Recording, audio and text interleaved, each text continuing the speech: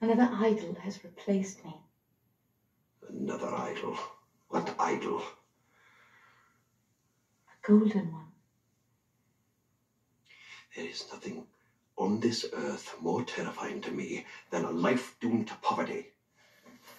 May I ask, why do you condemn with such severity the honest pursuit of substance? You fear the world too much, Ebenezer. You've changed. Changed? Perhaps grown wiser. But I have not changed toward you. Our contract is an old one. It was made when we were both poor and content to be so. When it was made, you were another man. I was a fool!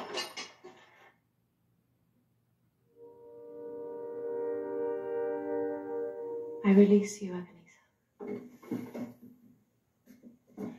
Have I ever sought release?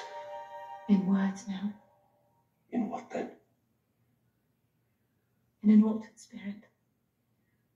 In another atmosphere of life. In everything that made my love of any worth in your sight. Tell me, Ebenezer, if this contract had never been between us, would you seek me out now? Ah, no. You think not?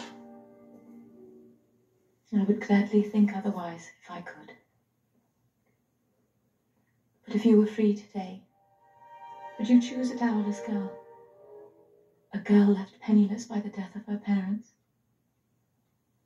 You who weighs everything by gain.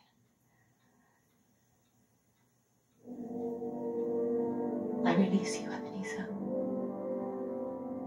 May you be happy in the life you've chosen.